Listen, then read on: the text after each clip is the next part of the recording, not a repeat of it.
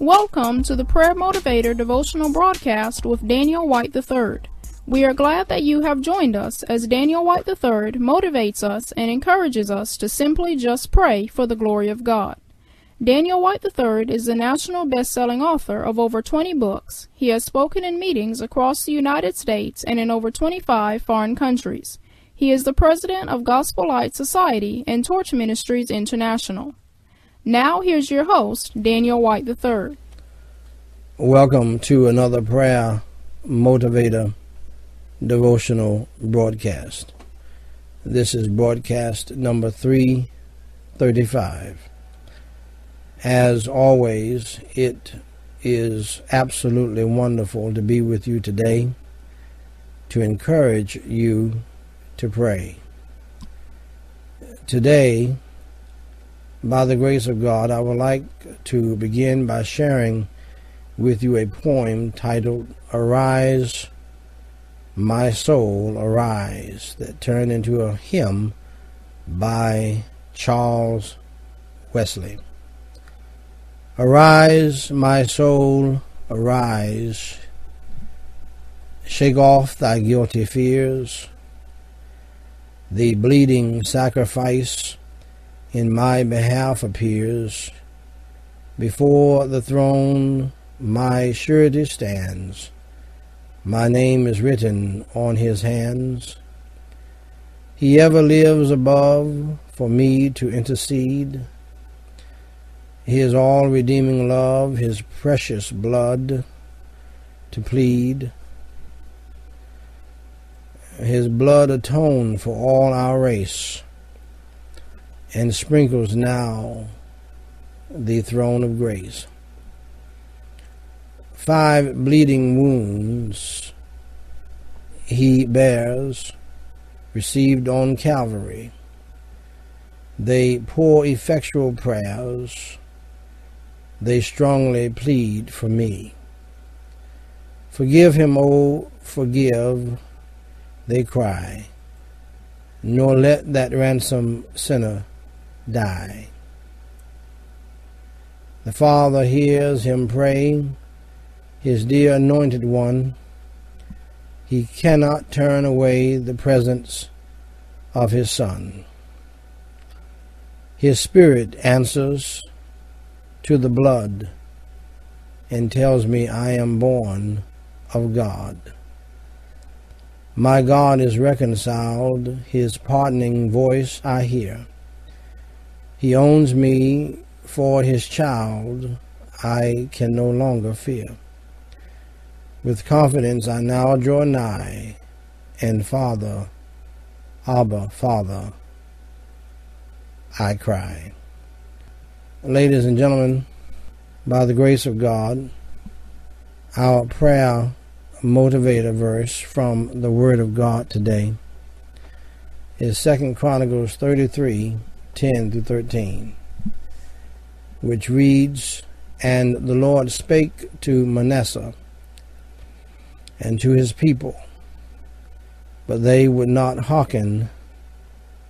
Wherefore the Lord brought upon them the captains of the host of the king of Assyria, which took Manasseh among the thorns, and bound him with fetters, and carried him to Babylon. And when he was in affliction, he besought the Lord his God, and humbled himself greatly before the God of his fathers, and prayed unto him, and he was intreated of him, and heard his supplication, and brought him again to Jerusalem into his kingdom. Then Manasseh knew that the Lord, he was God. Ladies and gentlemen, allow me to share with you some important points regarding this verse, this passage from Matthew Henry's commentary. We notice from this passage that Manasseh humbled himself greatly before him, was truly sorry for his sins, ashamed of them and afraid of the wrath of God. It becomes sinners to humble themselves before the face of that God whom they have offended. It becomes sufferers to humble themselves under the hand of that God who corrects them. Amen, somebody. And to accept the punishment of their iniquity. Our hearts should be humbled under humbling providences. Then we accommodate ourselves to them and answer God's end in them. We will discuss this passage further in our next broadcast if the Lord should tarry his coming. My personal encouragement to you today is 16 ways to pray for other people. Realize, number one, the person's present exalted position in Christ. Number two, present the person as a living sacrifice. Number three, ask that the person be filled with the Holy Spirit. In fact, what I share with people is that they ask the Lord rather to empty them of themselves, to crucify their flesh, to die daily to self, and then ask the Lord to fill you with his Holy Spirit. And then I'll do one more today, and I'll share the rest with you, Lord willing, on tomorrow. Number four, ask that God will guide the person to become regular and systematic in the reading and study of God's Word. Our prayer motivator quote today is from Alexander Strauch. He said, "Do not tell people you will pray for them and then fail to do it. That is hypocritical love. Genuine love takes the promises of prayer to heart and follows through in keeping those promises." Somebody ought to say amen right there. Ladies and gentlemen, our prayer motivator devotional today is part 15 of our series titled Why Fasting and Prayer is Important, from that Prince of Prayer, Dr. John R. Rice. Fasting and prayer often leads to victory over sin. The world has many Christians who have trusted Christ, who sincerely love him, who are going to heaven. Yet Christians who have no daily victory over sin at all. Everywhere I go, I find Christians who say they cannot quit cigarettes. They cannot control their tempers. They have trouble in surrendering even enough to give God regularly the tithe. Christians find it hard to forgive one another and are constantly falling under the temptation of Satan. Is there victory for such Christians? The answer is yes, there is. But sometimes it is found only in the time of fasting and prayer, waiting on God and laying aside every weight, amen, every duty, every pleasure that might interfere with our wholehearted prayers. Many times I have seen things happen in protracted seasons of prayer that would not happen in the ordinary course of events. Now, dear friend, it is time for us to actually pray. That's right, we don't just talk about prayer, we pray. In fact, we fast and pray by the grace of God. Please remember that if the Lord would lead you to send in a prayer request, the announcer will provide the information for you to send in your prayer request at the end of this broadcast. We have a prayer team that prays 24 hours a day. We don't just lay our hand on a stack of names and pray for you. We pray for you by name specifically. Every time we pray for you, sometimes we pray for you even twice a day, 24 hours a day, 7 days a week, and we will not cease. We will not stop. We will never cease praying for you until you tell us to stop. And so please feel free to send in your prayer requests if the Lord would so lead you. Holy Father God, we pray in the holy name of the Lord Jesus Christ. We praise you, Lord, and we thank you for your goodness, your mercy, your love, and your grace. And Lord, we praise you and we thank you for your Holy Son, the Lord Jesus Christ, for your holy word, and for all of the many and manifold blessings that you have bestowed upon us. We individually confess our sins, our faults, and our failures unto you. For Jesus Christ's sake, please forgive us of all of our sins. Lord, revive us again. Those of us who are fasting during this time, Lord, I pray that you give us your grace and strength to do that.